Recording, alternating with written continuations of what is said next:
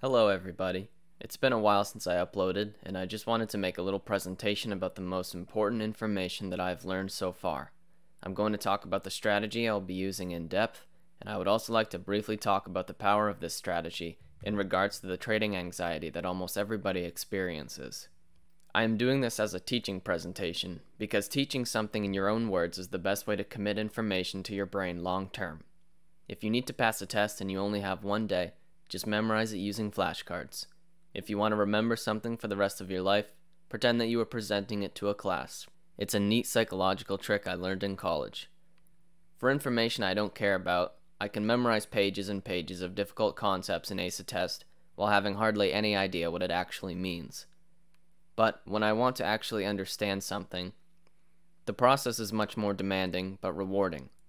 Remember, knowledge is not understanding. I can tell you that E equals mc squared, but what the heck does that even mean? Even if I say what those letters stand for, I still don't really understand it. So, I'm doing this presentation because it will benefit my own learning experience, and hopefully I can help you as well. This presentation is the accumulation of well over 50 hours of watching videos, since 99% of trading information is garbage.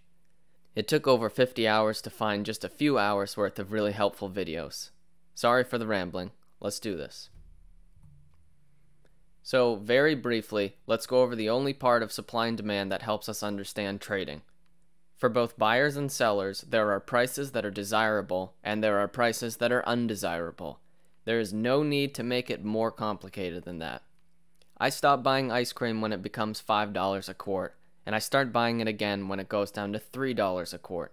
When price gets too high, the big institutional traders who actually move the market start selling, and when it gets low, they buy back in. The people who have enough money to actually move the market are not looking at 30-second or 1-minute charts. They are looking at the bigger time frames, waiting to get a good deal. Remember the law of supply. The higher the price of something, the more sellers will sell it. Smart money is not buying huge positions at an all-time high. Why would they do that when they could just wait a week and buy it for a much better price? Remember, when demand exceeds supply, it goes up. When supply exceeds demand, it goes down. All that means is that when it gets to a good buying price, big money steps in and chews through all of the sell orders to drive it up. When it gets to a good price to sell, there are more sellers than there are buyers, which causes the price to go down. The cool part about this is that we can use volume profiles to actually see how the quantity of trades is changing at different levels of the market. Remember, do not let the stock market terminology confuse you. Almost everything is simple, and the only thing that can make the market seem overwhelming is because it's a new language.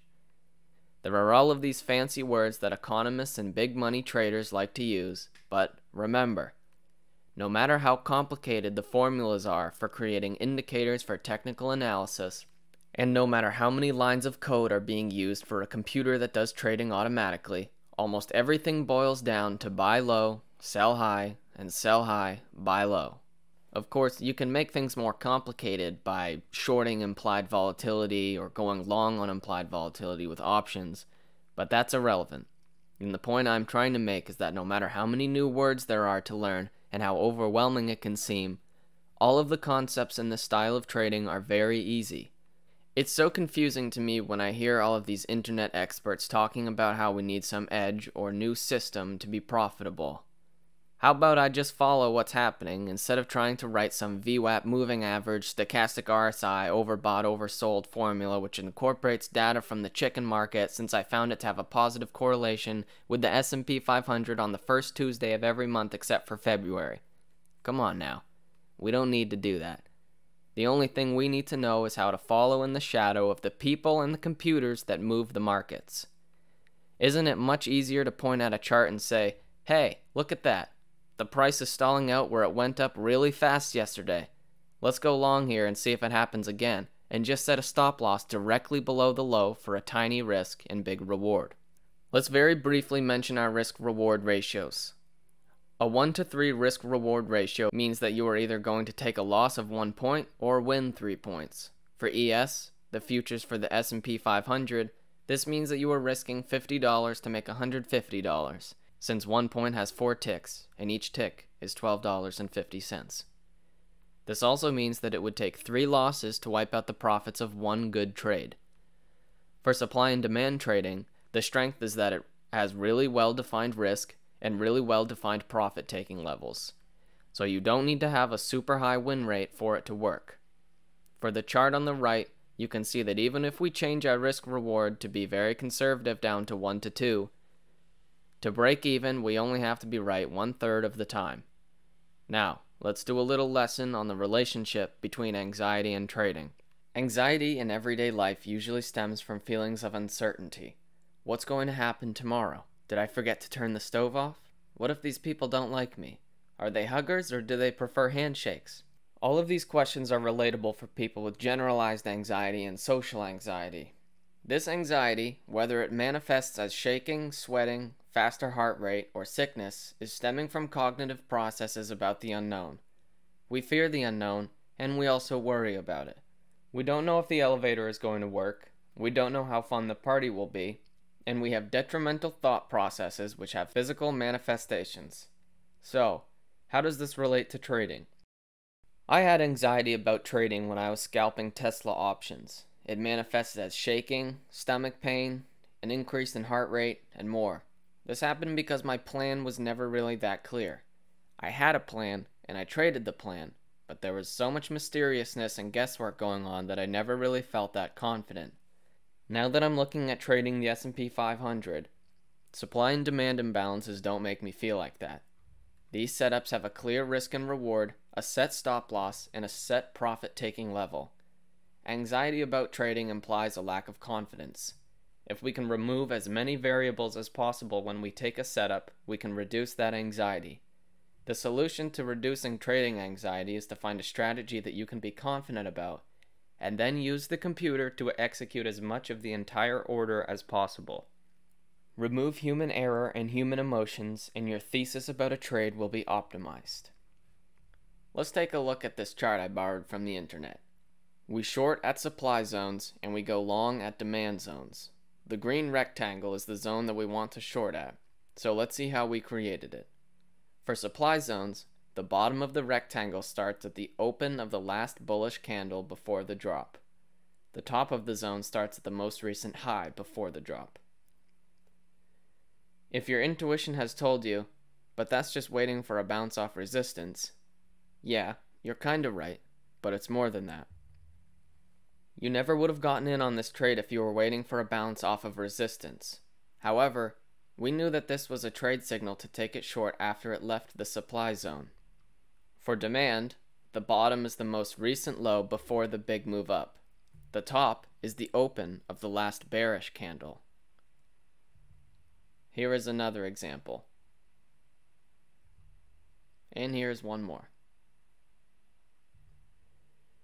The candle you're drawing the demand zone off of must be bearish. If it happens to be bullish, you need to go back and locate the nearest bearish candle before the move up and draw your rectangle from there. This is for the top of the demand zone. Now, I don't know how valid this statement is, but it is important because we don't want to take a trade that has already moved a lot.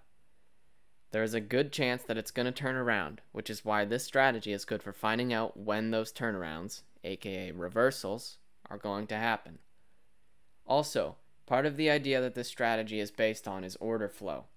The price comes back to a zone that it once left very quickly, and, when it returns, hypothetically there are still leftover orders sitting in that zone that will drive the price out of there just like it did the first time. So, you can't just keep coming back to a zone and reversing. Eventually, those orders will be chewed through. Also, let's keep in mind that support and resistance lines are still valid, so just because a zone may have lost its power, it doesn't mean that there won't be more battles going on at important price levels. It may reverse again, but not because of leftover orders.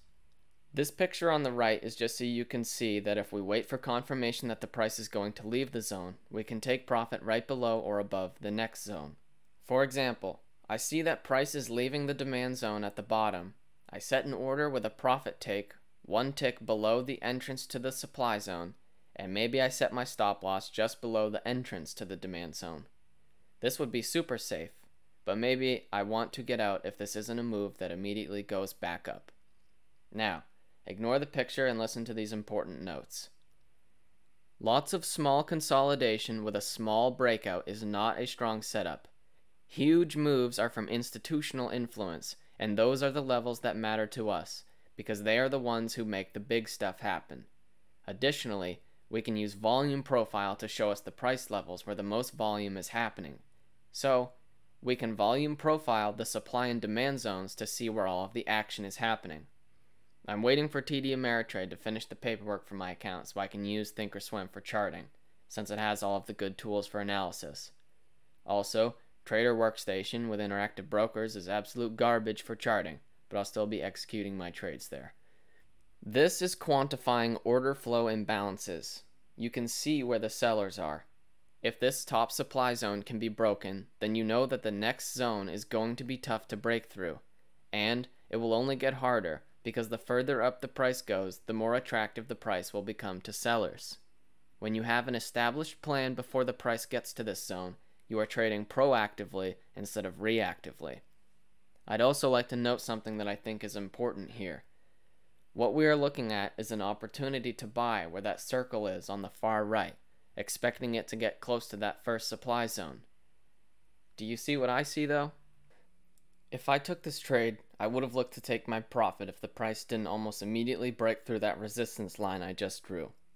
If it does get through, we would look to see if it could get through that zone, and then we would just keep on holding until it failed to break a zone. Let's take a look at one of my new favorite phrases. Don't diddle in the middle. Catchy, easy to remember, and smart.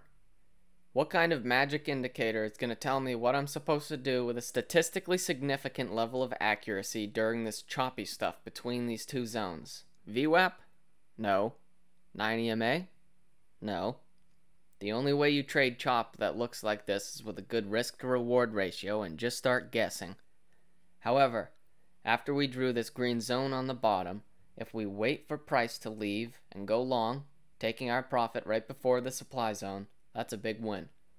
We don't need to win that often for this to be a good strategy. Remember, don't diddle in the middle, because when the market gets choppy, trading gets sloppy. There's another one for you. Now, a brief intermission. Let me just remind you that this presentation is happening because teaching something, in your own words, is the best way for the human brain to store information long term. And I might even teach you something or spark an idea that leads to you improving your trading life. I haven't even done a single trade with this yet, and let me also make something clear. We're not going to see an A+ setup every day. In fact, maybe just 3 times a week we will see a great setup.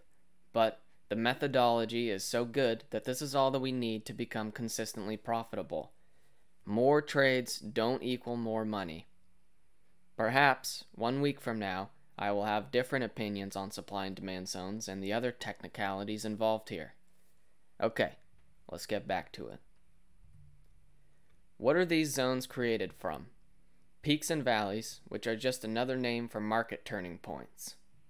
Peaks refer to the top of the area where price turns to the downside after a move up. They become areas of supply and are created by a rally base drop formation. We've got some new vocab here, but take it easy. They're self-explanatory. A rally goes up, a base is the consolidation where it just hangs out for a bit, and the drop is, well, the drop. It would be easier just to call them up, sideways, downs, but we all know that if it has something to do with the stock market, we have to give it a special name to make ourselves sound smarter than we really are. Valleys refer to the bottom of the area where price turns to the upside after a move down. They become areas of demand and are created by a drop, base, rally formation. Yep, you've got it. That just means down, sideways, up. The strongest setup is going to start from a huge and fast move, and you should ask yourself, don't you think we left some buyers there? If it moves super fast, there wasn't enough time for these big orders to get filled.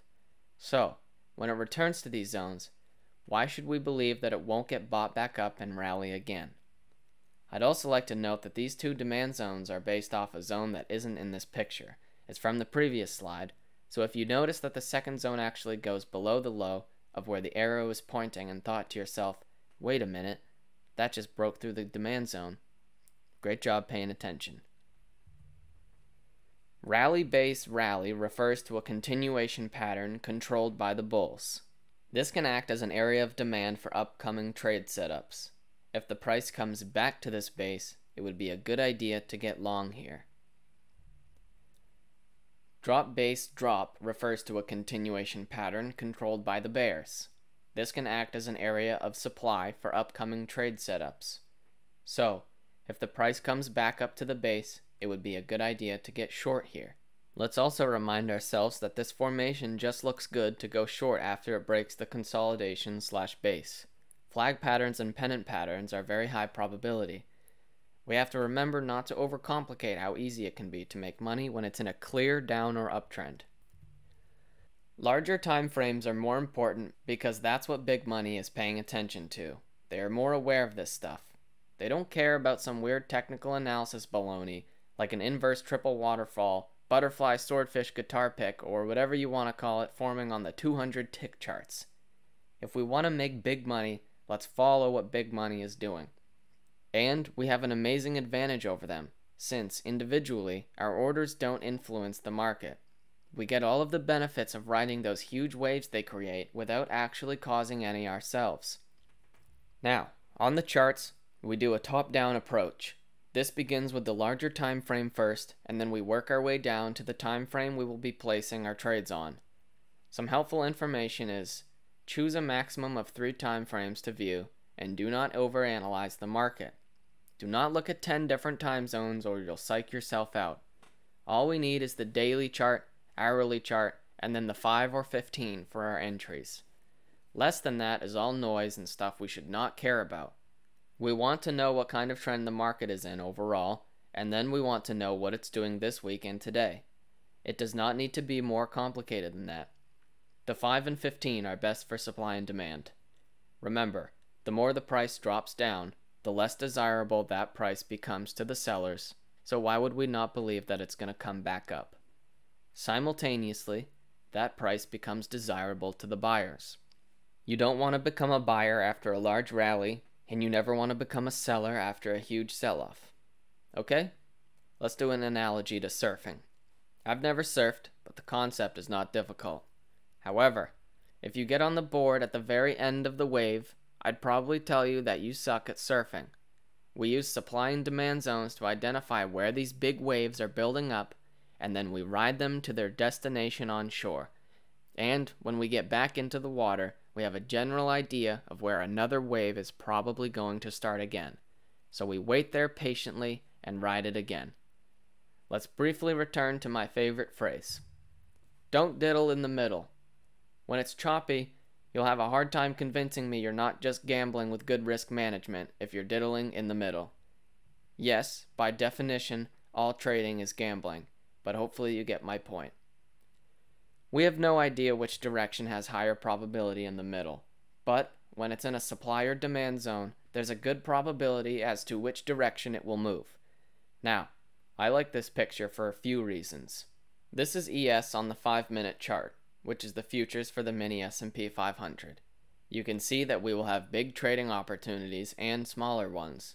It dipped into that demand zone that I drew, so we could go long there.